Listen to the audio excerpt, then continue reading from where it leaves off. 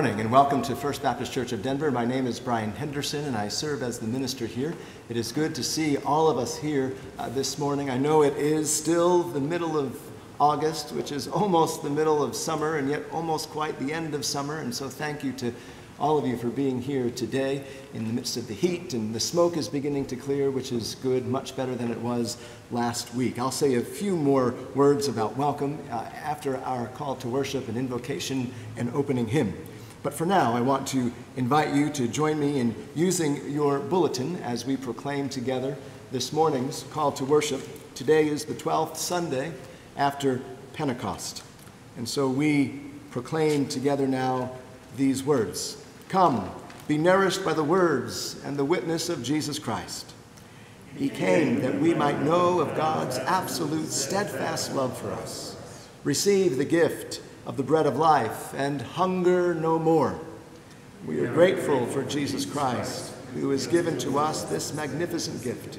Come, let us worship and rejoice. Let us sing our praises to God. Amen. Will you join me as we pray?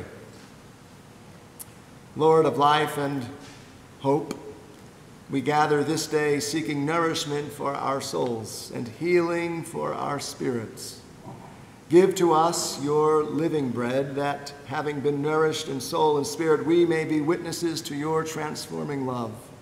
Through the ministry and mission of Jesus Christ, the bread of life, we offer this prayer and offer ourselves now in and for this hour of worship. In Jesus' name, amen. As you are able, please join us in standing. We're going to sing together hymn number 499, I Surrender All. And as you are able, we'll ask you to please wear your mask as we sing.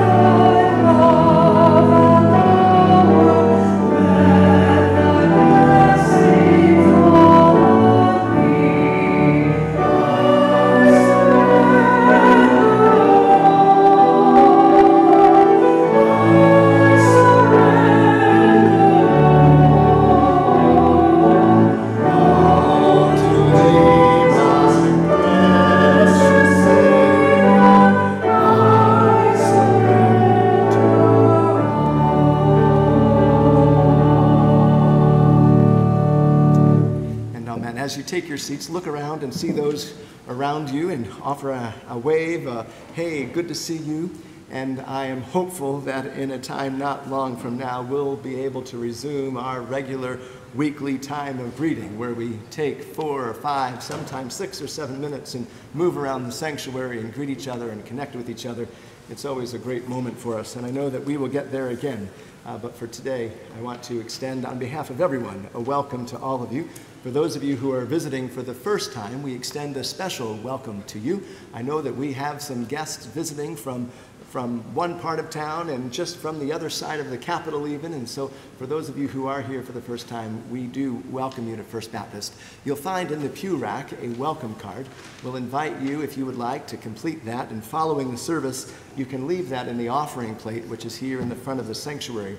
And then this coming week, that will be our opportunity to respond and to write you, to share with you more about what happens at First Baptist.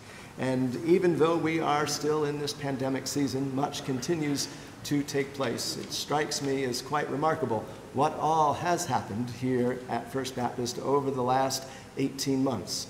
Much ministry continued to take place out of these historic walls, even while we were apart from each other as we were Sunday by Sunday. And ministry continues. You'll note some opportunities for ministry and fellowship in the announcements section of the bulletin, so please check out the potluck that's coming up. There is a sign-up board in the narthex for you to sign up if you would like, that we're going to gather together on September 12th. It's going to be fiesta themed, so we're going to have fun. There's an opportunity for you to serve through our membership committee. If you want to read about that, you can. Also, there's an opportunity to participate with the Women's Homelessness Initiative, as well as an opportunity to serve with the Denver Rescue Mission. So please read up about all of those items. Next Sunday, we're going to add something special to our service, to our order of service. We're going to have a baptism.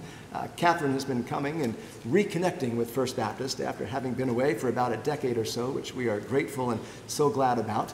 And she has requested to be baptized. And so next Sunday, we're going to have a baptism. I said to Catherine over the last couple of weeks, I said, one of the ways in which your pastor is a literalist when it comes to reading Scripture is when it comes to reading the story of Philip and the Ethiopian eunuch. The Ethiopian eunuch asked to be baptized, and Philip didn't say, okay, we're going to organize a class and we're going to make you go through so many sessions. Philip just said, okay, let's get you baptized. And the eunuch was baptized. And so next Sunday we will have a baptism. And if anyone else is interested, let me know, because the baptistry will be full. And so if we can get 1 or 2 or 3 people in the baptistry at one time, not at the same time, but you know what I mean, in the same service, that would be a wonderful opportunity. Good. It is good to be here. Thank you for your presence today. Know that your presence this morning is a gift and helps each of us in more ways than you know. In the spirit of presence, I want to invite us now to our time of prayer as Scott comes and leads us.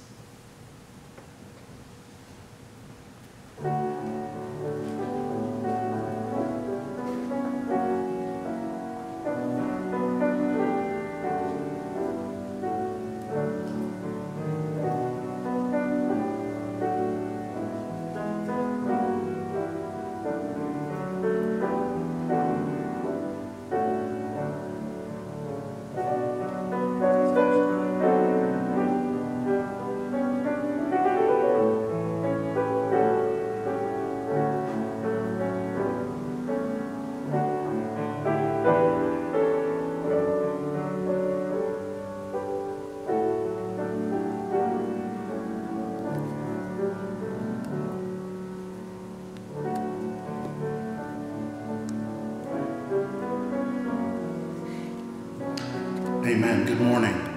During this time, all are invited to come forward to light a candle on behalf of a situation or in memory of someone, then to come to the podium and share in your own way. Be sensitive in what you share on the behalf of others, but of course, come gladly in prayer as we all stand in the need of prayer. After you share, just return to your seat and be mindful of the distance here. This morning I lit 3 candles, the first for our brothers and sisters and siblings in Haiti who are enduring yet another disaster. We have ministry friends there and other partners, and we hold those dear people in prayer. It seems like it is something we can relate to quite well. The second is the candle for things unseen. There is so much that happens in this building and through this building that we really, and that includes me, don't always know.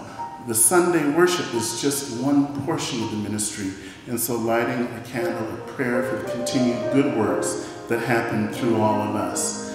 And last is for the preparation for baptism. Praise God. We'll be keeping you in prayer this week, and let your light so shine. Won't you come here again as you're able, and we'll pray together at the end. I'd like 3 candles this morning, one for Brian and one for Scott. Brian came and facilitated part of Mom's service 2 weeks ago, and his second doing that for my family. And Scott, a special thank you to you for sitting with my family for the entire viewing. That was your whole evening, and it meant a great deal to my family. I am now looking forward to a difficult year. First, I told Brian, the pastor, me and God are on tough terms right now. I don't doubt his rationale, but I question his timing. I had just gotten to know Mom from Mom, and he decided it was time for her to come home. And I'm not in agreement with that right now. So he and I are going to have some tough discussions over the coming year. But I thank God for this church and for these blessed pastors.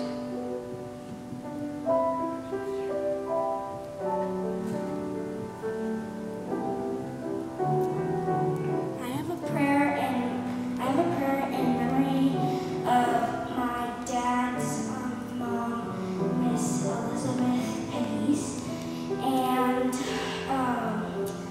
it's in memory for what a great mom she was to my dad, and a great grandma for me.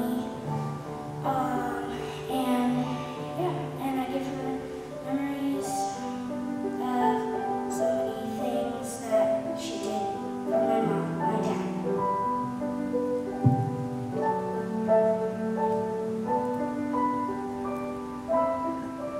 On Friday night at 2:30 in the morning, our daughter called and said, "I smell smoke in her condo."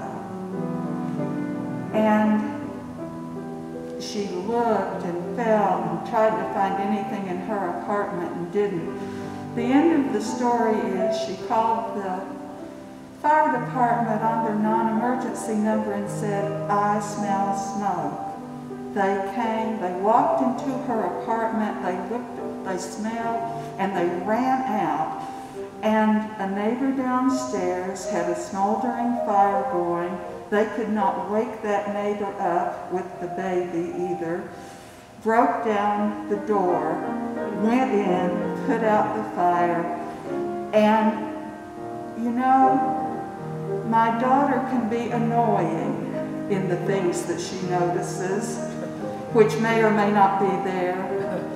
But in this case, she was not just right, but I truly believe she saved lives, and I am so grateful.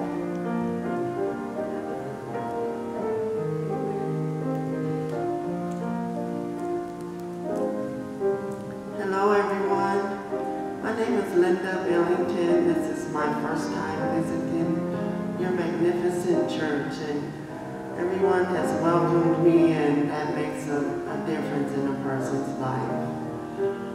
I lit 2 candles. One is for my nephew and his wife. They're having serious problems in their life and in their marriage, and I just pray that they add that third string, that rope to their relationship, which is God. They know of God, but they don't exercise their faith, which is very important in order to go on that journey. And the second candle is for my niece. Her name is, my nephew's name is Jeffrey Lyle, and his wife's name is Brandy. And the second candle is for my niece. Her name is Jamel. She just recently moved to Monrovia, Liberia, which is a long way from home. adventurous, and just like her father who was in the Peace Corps. I just pray that God will be with her and follow her on her journeys, wherever it may lead her, and that she will trust in Him. Because the world is trying to swallow them up. And they're just two of the nieces and nephews that I have. And I'm a great, great auntie. I have 100 or so of them. And, I just pray that God will watch over them. Thank you.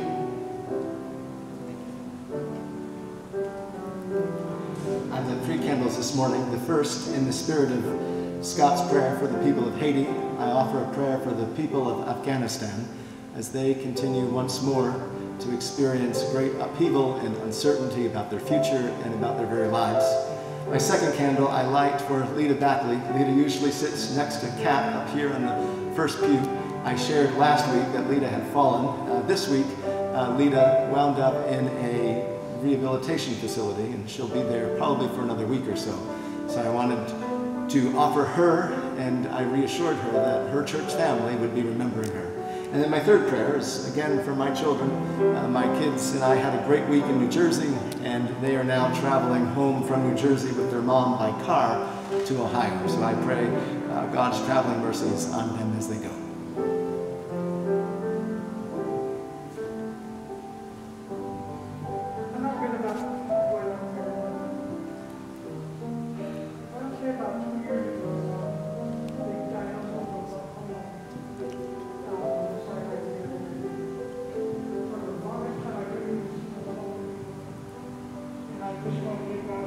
Praise and the honor of that. He restored my sight. I went to the doctor one day and the doctor told me, Ernest, you got 2 choices. I could either say that you're going to be legally blind when I'm done with the procedure, or you're going to see something.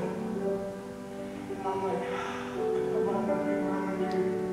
And I just put my hand right there and said, God, that your will be done, but not my will be done. And I just so thankful that God restored my sight. And that was the first time I ever looked at myself in the mirror in probably 3 years. And I just want to give God the praise and the honor and continue healing me, my family, and I just thank God for our pastor Brian that that he's here for us, and he's been a big encouragement in my life, and Ken, when he took me up to church, just little things like that mean a lot to me. So I just praise God for all of you guys, wherever your journey is.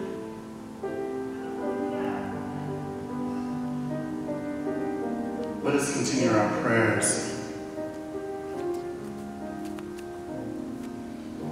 Lord, we look for you for the direction of our lives. There's so much upheaval around us. I give you thanks today for knowing that my soul is anchored in you. There are so many different ports in the storm, but knowing I have a home in your heart means so much to me and so much to us. Anyone will have us in our hour of trouble, but only you, God, can keep us. The constraints of time and rules and regulations sometimes dominate our lives, but it is the true relationship with you through Christ that regulates our comings and our goings. We give you thanks for drawing us here today to be healed, to listen, to be encouraged in our service, and to be lifted. Help us to place our trust and confidence in you. Let us feast on the bread of life, who has given to us the best example of what it means to truly serve and witness your love. Encourage us to serve you and love you more fully. Let the light shine even greater through us and to those around us, even in our hour of need. You've heard our prayers spoken. We now lift those unspoken, those absent from this place, those present with us in spirit. Hear our prayer, God. We give you thanks for the answers even before they're given. In Christ Jesus' name we pray. Amen.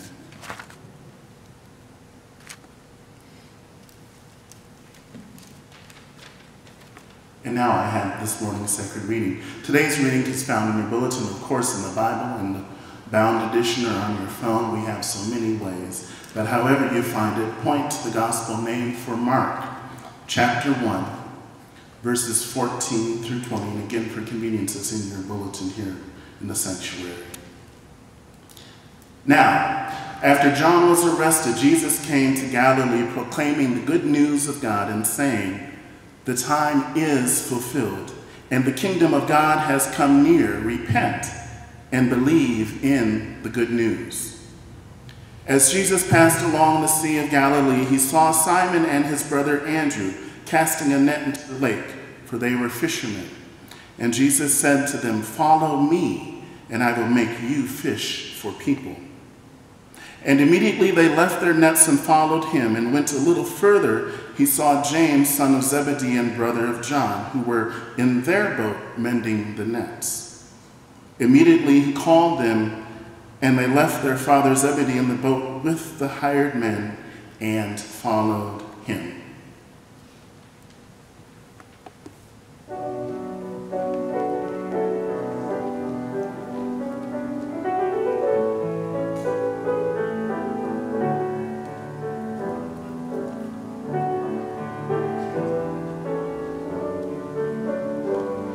Invite the boys and girls, come join me up front here.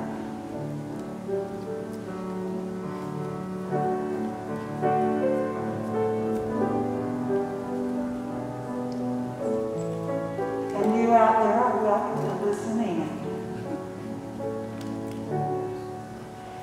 Hey guys, so have you ever been the one in charge of picking your team? I don't know if you were playing like tug of war, you know, there are two different teams. And so maybe you were the one who picked the team. Well, Jesus had to pick his team too. Now, I don't know what you did in order to pick your team. I mean, if it were a ball game, you'd probably want to pick the best hitter or the best catcher. Or if it were football, you might want to do the biggest player. Or if it were a choir, you probably want people to be able to sing a little bit. Yeah, I bet. I don't know.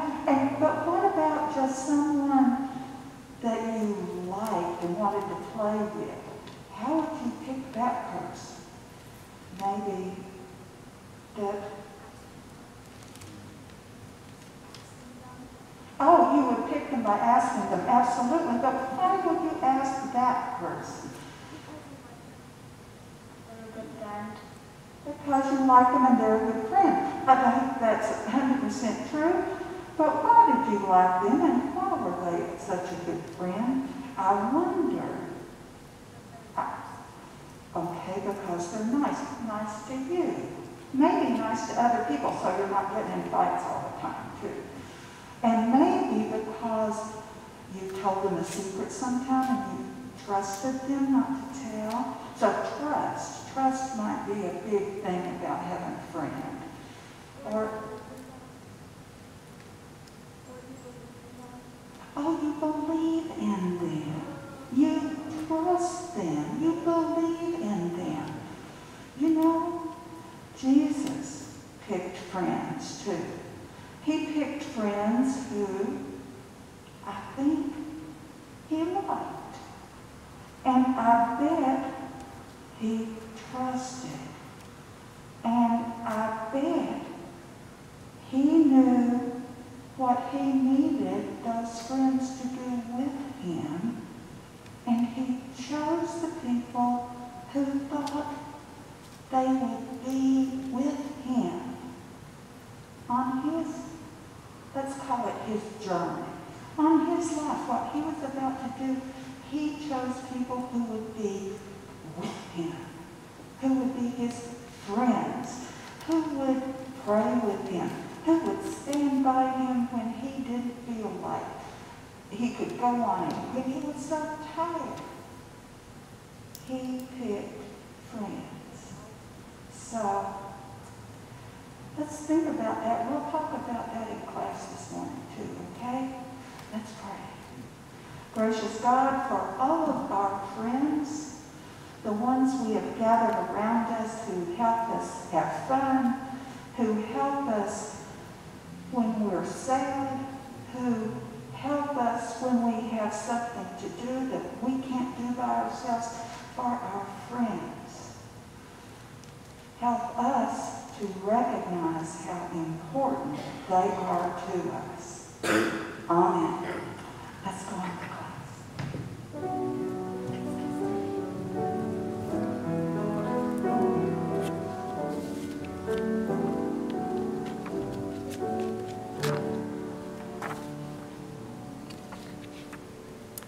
Thank you again to Nancy and our children. Our children's responses this morning caught my attention, and I have to say that their responses to some of Nancy's questions about that story of Jesus were really, really good. We're continuing today in our sermon series based on the gospel named for Mark.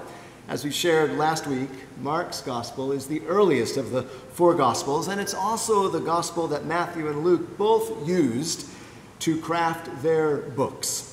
Different from Matthew and Luke, though, Mark moves along, as I said last week, at a pretty quick pace. When reading it, one can read it in its entirety in about 30 to 45 minutes. And so I'll encourage you again, if you haven't already, to take time to read through Mark. Make this a goal of yours, if you will.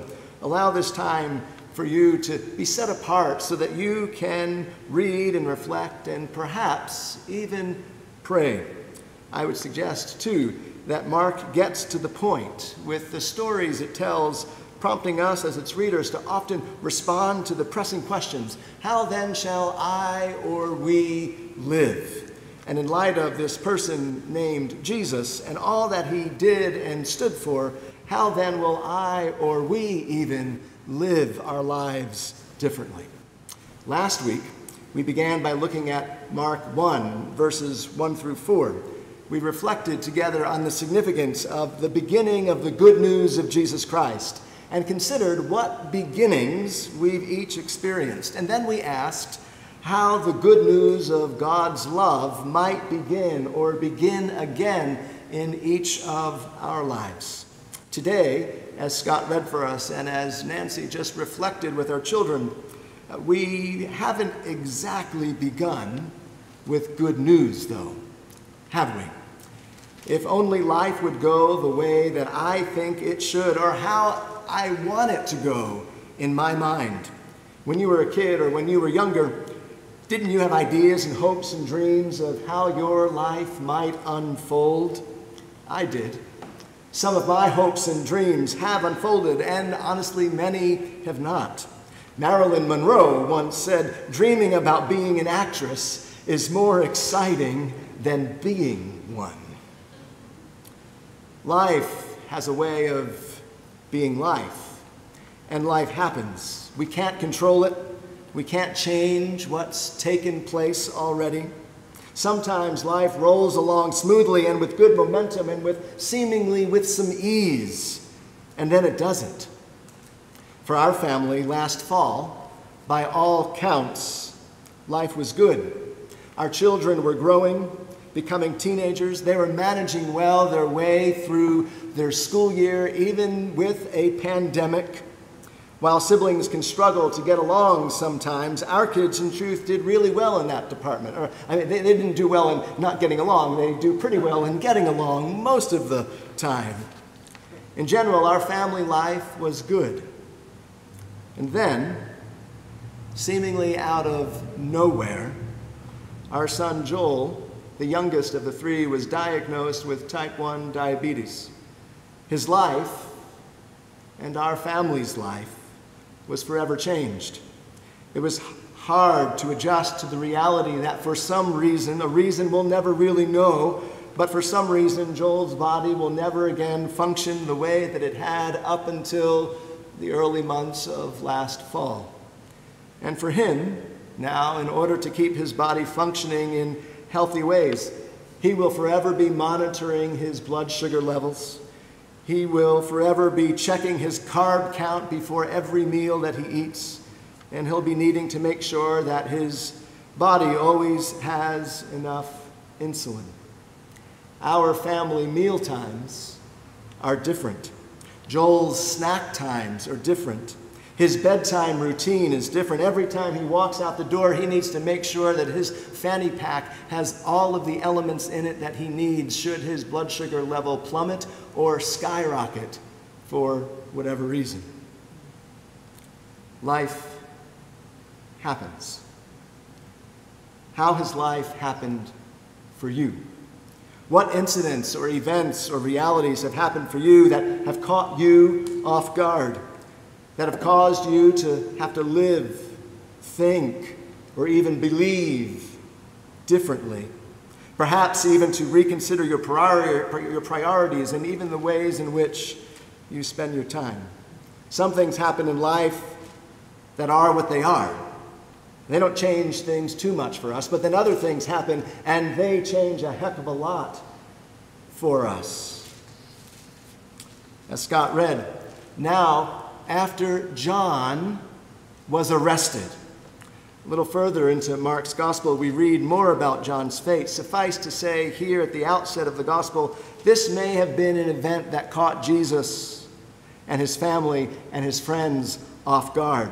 Perhaps, maybe not, but nonetheless, we can imagine that this event must have cast a shadow on the day for Jesus and for all those who cared for John. Someone they knew and loved, someone who perhaps they kept in contact with regularly, someone with whom they sat at tables and shared meals and moments together, was no longer with them. And we can imagine that this must have impacted all of them, practically, emotionally, and psychologically, even as events in our lives affect us today. The verse that follows, verse 14, becomes even more meaningful.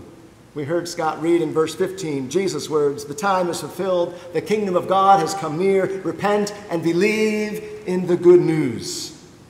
In essence, I wonder if this is the gospel writer's way of reminding us as readers that even when life doesn't go the way that we think or the way that we want, when life throws us a curveball, when we get dealt lemons, when we struggle with all that can and will happen to us personally and even communally, we can still have hope.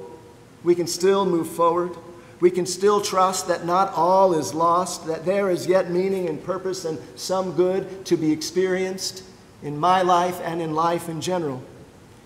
I recall those words that were found on a wall in the cellar of a house in Germany after World War II. Words that some of you probably know. They've been put even to music.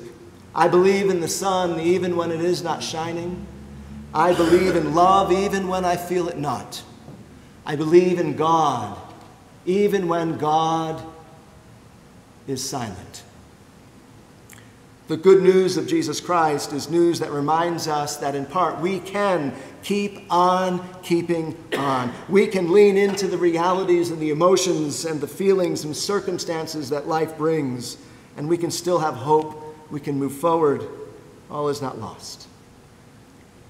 And speaking of hope, our text that Scott read concludes with the calling of the first disciples, about which Nancy shared with our children, the calling of Simon and Andrew and James and John, fishermen. Now, if God can call fishermen, God can use you.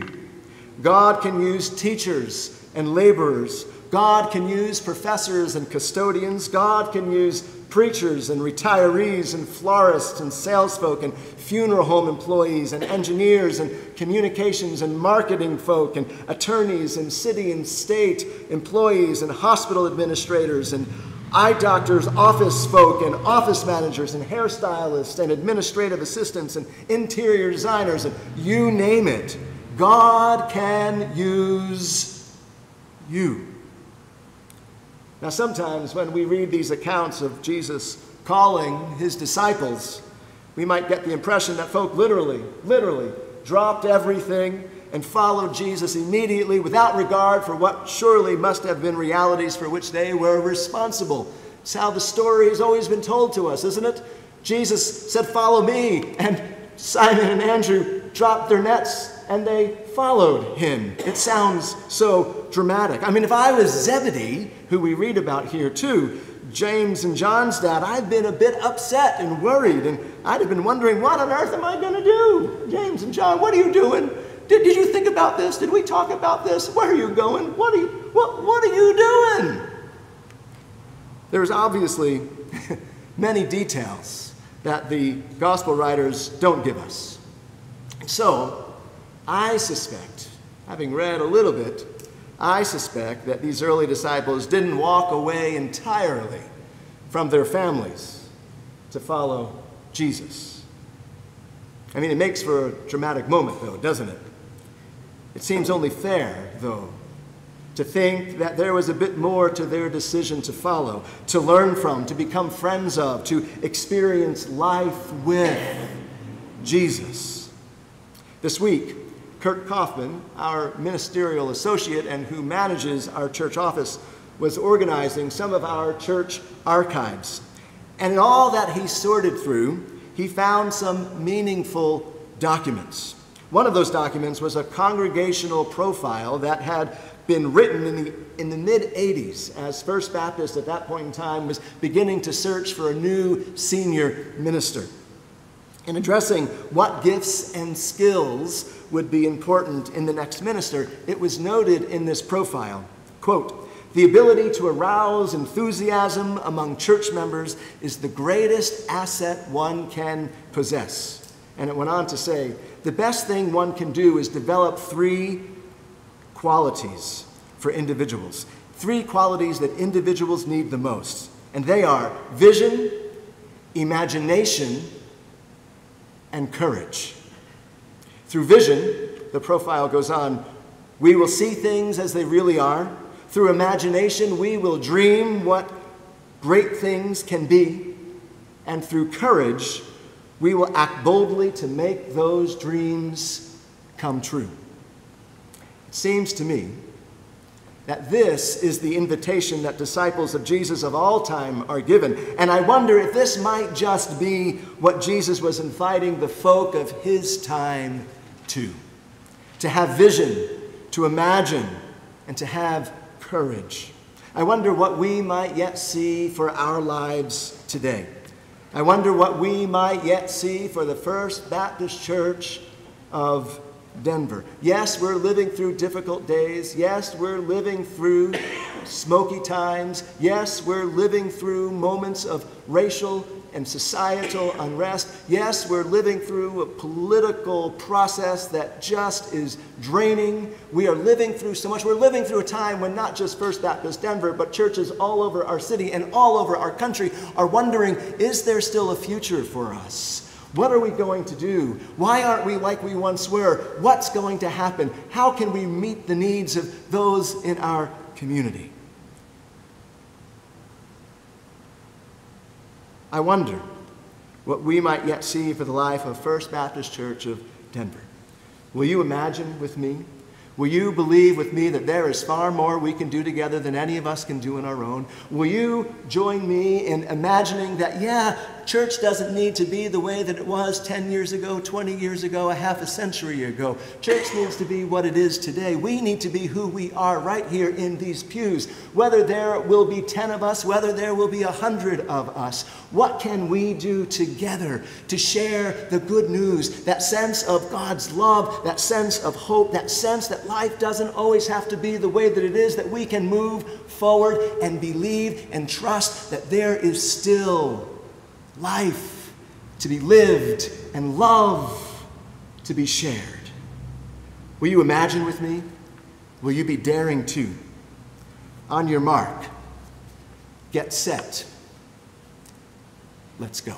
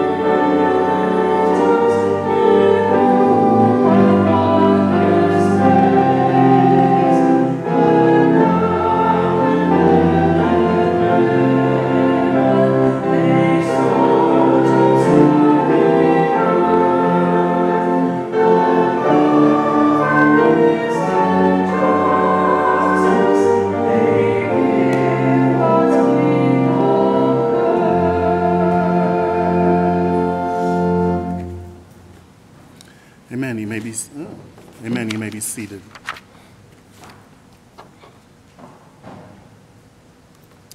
Please know, hold on.